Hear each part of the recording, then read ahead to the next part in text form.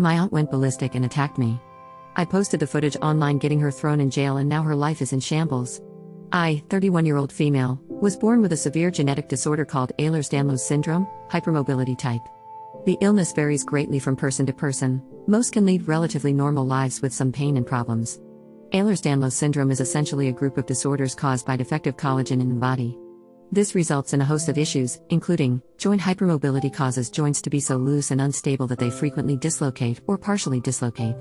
Severe joint and soft tissue pain due to constant dislocations and resulting damage to the joints, among other issues. Severe, persistent exhaustion. Skin that bruises easily and, in delicate areas, can even tear. I feel dizzy when I stand up because my blood pressure drops rapidly. About 11 years ago, my condition worsened significantly, and I had to start using a wheelchair, as walking more than 100 feet became extremely dangerous for me. The risk of falling due to a hip dislocation was high. In the last 3 years, I upgraded to an electric wheelchair because pushing a manual chair became too painful. For reasons I don't fully understand, my aunt, who is 54, has an extreme dislike for disabled people, especially those in wheelchairs who can still move their legs. For 11 years, whenever we were alone, she treated me worse than a dog and insisted that my disorder was completely fake and made up. She claimed I was lying about it because I wanted all the attention focused on me, believing I was jealous of anyone else receiving attention, especially her. I tried to confront her about it and talk things out, but since I was already overwhelmed by my condition, I ended up keeping her comments to myself. Since I'm not confrontational and don't see her often throughout the year, I didn't want to burden anyone with it, especially as I already had to ask for so much help from the people around me, and my parents were exhausted from all the doctor's visits during that time. For the past 11 years, I've ignored every comment she made when we were alone because I had grown accustomed to it. I didn't care what she thought at this point and knew she was just being foolish. That was until things escalated last week when I visited my aunt for our yearly family dinner. She organized the dinner this year.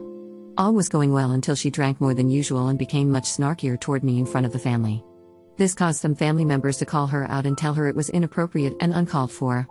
She silently fumed, giving me intense glares afterward. My parents noticed this and kept an eye on her. Unfortunately, at some point, I went into the kitchen on the other side of the house to take a break from my aunt's stairs and take my medication in private. My aunt followed me into the kitchen and closed the door behind her. I knew this was not good since she was clearly intoxicated, so I discreetly started recording the incident on my phone. Since the door was closed, and we were far from the others, with many people talking loudly in the other room, no one could hear us, even if I screamed.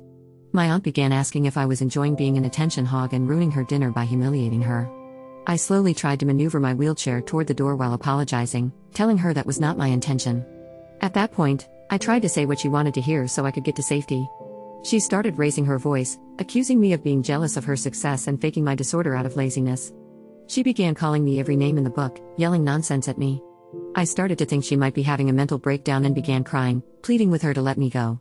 Realizing I needed to get out of there, I decided I couldn't do so in my chair, so I tried to get up. Unfortunately, she turned aggressive and pushed me back into the chair forcefully.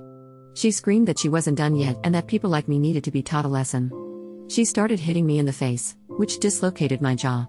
Then she tried to pull me out of the chair, dislocating my arm, but I resisted, so she failed. She then managed to push my chair over on its side, causing my foot to get stuck behind the footrest. Luckily, my dad, noticing my absence and that my aunt was also gone, became concerned and began searching for me.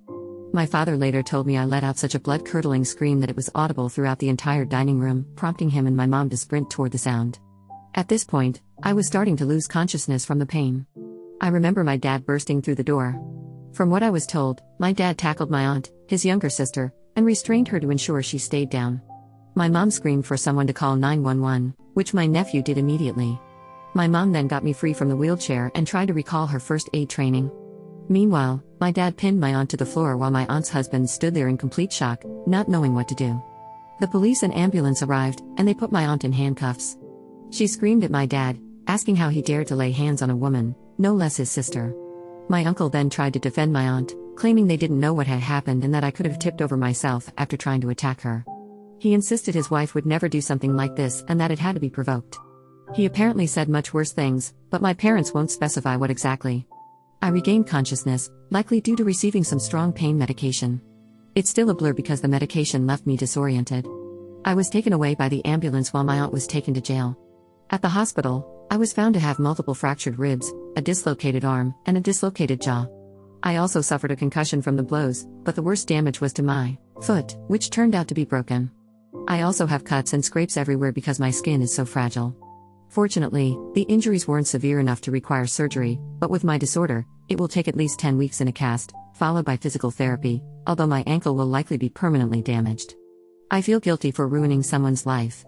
I've received multiple voicemails from different numbers with her screaming about how I ruined her life and possibly their finances. My uncle is trying to save his own reputation by siding with my aunt, but that's short-lived since he wants a divorce. A few family members are making me doubt if I've done something wrong, so that's why I'm asking if I'm the bad person here. I'm adding this because it somehow got deleted. I ended up sharing the footage on a private group page for our family to see. It might have been wrong, but seeing the reactions, it was probably the right thing. After that, things got much worse for her, which is why she's even angrier. Many people don't understand that when you are severely disabled, at least in my case, people often blame you for things. Combined with past traumatic experiences, this has made it really difficult for me to stand up for myself or recognize when I am truly at fault. It is hard for me to discern when people are just trying to manipulate me into believing I am the cause of the issue. I hope this helps people understand why my mind makes me think I might be at fault for these things. I am currently considering suing since my insurance covers legal costs. My aunt severely injured me and put me in the hospital because she believed I was faking my genetic disorder for attention. I recorded the entire incident and posted it online after they accused me of lying and attacking her. Now, our entire family has cut ties with her, including her church. Her husband wants a divorce. Am I in the wrong for posting it online and ruining her life? I ignored all the red flags, got gaslit for 8 months, and found out my GF was lying and cheating with her friends. Today I messed up, or maybe I messed up 8 months ago. I began dating this girl 8 months ago. For context, I am 31, and she is 30. She seemed perfect to me. We liked the same things. She said all the right things. We had so much fun together. She put as much effort into the dates as I did. Our intimate life was amazing. When I decided to date again, I knew I was looking for the one. I am at that stage in my life where I do not want to date around or have casual relationships anymore. I was very honest about who I am and what I'm looking for. I felt so comfortable with her. I opened up to her and shared things I have never told anyone else. I noticed some red flags early on. She rarely communicated via text, often saying she forgot, fell asleep, or was busy. When I asked her about it nicely, she admitted she was following dating advice from TikTok to make me want her more. She said she did it intentionally but promised to change. This issue persisted throughout most of our relationship. I should have walked away then, but I did not. She had many friends, mostly guys around her age, and her other friends were a mix of immature 20-somethings from work. She said this was due to her hobbies, as she believed girls did not like video games or cars. I was okay with this, as long as she did not have any romantic history with any of them. I set a firm boundary on this. She admitted to dating one of them in high school, but since it was so long ago, there was nothing between them anymore. I was fine with him after meeting him, and she assured me there was no romantic history with any of the others. Later, I found out she and he would send suggestive content to each other, which led me to discover more. I also noticed she would text and call this friend far more often and frequently than she would text or call me. A guy she used to casually see contacted her, saying he missed her and thought she was really cool. I asked her to block him. She didn't understand why but said she did it, though I never verified this. She refused to admit that he was likely reaching out to rekindle things, insisting he was just being friendly. I told her it didn't matter. It was a firm boundary for me not to be in contact with previous flings or exes. If she did that, I didn't want to be in a relationship. She said I was being controlling and insecure but agreed to respect that boundary. I should have ended things there, but I didn't. She had an out-of-town friend she attended shows with, and she swore many times that she had never been intimate with him. I had multiple conversations with her, expressing my belief that this guy was interested in her and wanted to be more than friends. He would pressure her to take substances with him and had taken advantage of her friend. He was involved with a married woman. This guy was trouble, and I knew it. She wanted to go out with him one night, and I said I would trust her, asking only that she text me when she got home. She never did. She swore to me that she just got too drunk and forgot. She invited me to the show they had planned for the next day, and he was clearly upset that I was there. They had a big argument, and he went home. After I saw inappropriate content with her other friend, I looked in her messages with her permission and found out that she actually did have a romantic history with this person and had lied to me about it multiple times. I still don't believe that she didn't spend the night with him when she got too drunk and forgot to text me back. I broke up with her immediately upon discovering this, as I had set a firm boundary about honesty. I probably could have found much more information, but what was the point? I had all I needed to know to end the relationship. There were plenty more red flags. I found some suspicious items in her backpack. She was very secretive with her phone. She would get texts from unsaved numbers and claim I was just imagining it, insisting nothing was there and she never deletes anything. I was manipulated into believing her for 8 months, and it made me feel terrible. I talked to my therapist constantly about this. She suggested I trust her, as that is all I could do. I even considered medication, thinking I must be losing my mind. She promised me many times that she would never lie to me, never do anything to hurt me, and did not want to ruin our relationship. She said she loved me so much. She was supposed to move in 3 weeks. We had future plans together. I feel relieved to be out of this relationship. It was mentally exhausting. I never had trust issues in any previous relationship until this one. At the same time, I wish I could talk to her again and work things out, but I know the trust is completely gone. It is a terrible feeling. I would not wish this on anyone. I suppose I dodged a bullet, but right now, I feel awful. A missed Uber home lead got us lost and we somehow contracted food poisoning. The walk home was unspeakable. Using a throwaway account because I prefer not to have my real name associated with this online. My friend, a 27-year-old female, and I, a 26-year-old female, went to Lollapalooza for the first time this year, which was actually 2 weeks ago. We're not from the Chicago area, but I am from a nearby state and have been there many times before. We thought we had planned everything out so that the 2 days we only went Thursday and Friday would go smoothly. We made our lineup of every artist we wanted to see on the application, and our first artist on Thursday was Chappell Roan, who didn't go on until 5 o'clock. We were staying at a hotel about 40 minutes outside of Chicago and could check in at 3 o'clock, so that was our plan, check in as soon as we could and make the drive to Lollapalooza, planning to get there around 4 o'clock, accounting for traffic, or so we thought. Maps had us getting to our prepaid parking garage around 4:40. Whatever, we both thought. It takes 5 minutes to walk from the garage to the north entrance, and then about 15 minutes to walk from that end of the park to the stage where Chappell was performing. Worst comes to worst, we miss a couple of Chappell's songs. No sweat. Key the first mishap, not accounting for the chaos that is Chicago and Lollapalooza traffic. Now, I'm from a decent-sized city, the second biggest in my state, so I'm fairly comfortable with downtown traffic. Chicago, however, is a different challenge. Our navigation system took us through various routes, and we arrived downtown as expected, but the entire city felt like a construction zone. Cones, people in orange vests, and unclear signs left us thoroughly confused. The navigation system instructed us to turn right, but cones made us believe the road was closed. It wasn't until later that night, during our eventful walk back, that we realized the cones were actually guiding us into our parking garage, not blocking off the street. Second mistake, not following directions. Maps malfunctioned when we missed a turn and never brought us back to the crucial street corner, the only one leading to the underground parking garage. We ended up circling Grant Park for over an hour. At one point, I rolled down my window and heard Chappell singing Red Wine Supernova, and I promptly burst into tears. Finally, instead of trying to find our designated parking garage, we decided to cut our losses and park at the nearest garage we could find, which ended up being at Navy Pier. Despite knowing it would be expensive, I had been to Navy Pier many times, and we both needed to use the restroom. By then, it was about 5:40, and Chappell's set ended at 6 o'clock. I accepted with disappointment that I wouldn't be seeing Chappell but hoped we could still catch Kesh's set between 6 and 7. Not familiar with the public transportation system, I called my brother who lives in the city and asked him which bus could get us from Navy Pier to Grant Park. He told us. We waited about 20 minutes, and then got on the bus. Around 6:30, we finally arrived at Grant Park with our wristbands on. The wristbands needed to be activated through an application, which my friend and I both had. She activated hers in the car quickly, but mine would not work no matter how many times she tried. Thinking we could fix it once inside, we proceeded, only to realize that the wristbands had to be activated to enter the park. As I mentioned, we were first-time festival goers. So, you can consider this part a mistake or not. I would argue this was the first thing that wasn't our fault.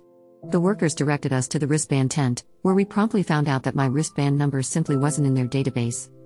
It wasn't that it had already been claimed or anything. It just didn't exist. My friend bought our bands through Lollapalooza's official website and had the receipt pulled up on her phone, so my wristband was replaced after a few minutes of the workers looking completely lost as to why my band didn't exist in the first place. Whatever. We got into the park. We met up with a few friends of my friend, a 27-year-old woman and a 29-year-old man, and immediately decided we needed food. If you have been to Lollapalooza, you know the food options are extensive. There are numerous choices available. We girls ended up getting Mexican food, while the guy chose pulled pork. I was the only one to get the chicken nachos that I kept seeing people walk by with. They were a little spicy but overall tasty. A 29-year-old man went to see Megan Thee Stallion while we girls sat under some trees to relax until Hozier's performance. We chatted until a little before 8 o'clock, then headed to the main stage. None of us were huge Hozier fans, but he was great. About half an hour into the set, I realized I wasn't feeling well. I had gotten my period that morning, so I attributed it to cramps. Knowing my friend wasn't that into Hozier anyway, I told her I wasn't feeling well, and we decided to leave. We accepted the day's loss but at least got back to our hotel to catch some sleep before the next day. I had texted my brother earlier, and he told us which bus stop would take us back to Navy Pier, the one on Michigan and Randolph, just about 2 blocks from the north entrance. Not a bad walk if you know where you're going. We did not know where we were going, even with maps guidance, so we ended up walking much longer than we should have. Just as we got to the bus stop, I looked at my friend and said, "Hey man, I really don't feel good." Turns out mistake number 3 was getting the chicken nachos at Lollapalooza. To stay within the community guidelines, I'll keep it vague. Let's just say I had a rough night in Chicago. 5 times. Luckily, everything came out the same way it went in, but it was unpleasant. A group of guys walked by and assumed I was drunk, saying, "Let it all out and we salute the fallen," so at least I gave some Chicago guys a good laugh. While waiting at the bus stop, a police officer approached us and informed us that a bus would not be coming because the street was closed for the festival. Great. At this point, we decided to spend the excessive amount of money it would cost to Uber to Navy Pier. When we tried to use the application, it indicated that it could not pick us up from our location, and that we needed to walk another 3 blocks to a pickup spot. Mistake number 4, not understanding how to use the Uber application. After walking another block and leaving a part of myself in Chicago, we checked the application again and realized it could pick us up wherever we were. We were just clueless about dragging the pin. So, we sat on the Chicago sidewalk and waited for our black Lincoln with a license plate starting with a 7. Mistake number 5, chasing the wrong black Lincoln with a license plate starting with a 7. My friend was convinced this car was our Uber. I was less sure, but we ran after it down the street. The driver rolled down his window and gave us a puzzled look. My friend asked if he was our Uber, and he said no before quickly rolling his window back up. Great. Now my stomach hurts again because I exerted myself while dealing with food poisoning from chicken nachos. There went another part of me. The story has a happy ending. Our actual Uber driver was very nice and got us back to our parking garage. By that point, there was no chicken nacho left in my stomach, so I was able to drive the hour plus it took to get to our hotel without pulling over or using the empty plastic bag I found in my back seat. I took a shower at the hotel and fell right to sleep. The next morning, I took some Pepto-Bismol, ate a sleeve of crackers, drank a lot of liquid 4, and mapped out the exact street corner to turn on to get to our actual parking garage. I only ate pre-packaged snacks that our other friends had at their hotel, which was right across the street from the festival. In other words, we absolutely crushed Friday, and I got to see Renee Rapp bring out Chance the Rapper, which was nothing short of life-changing.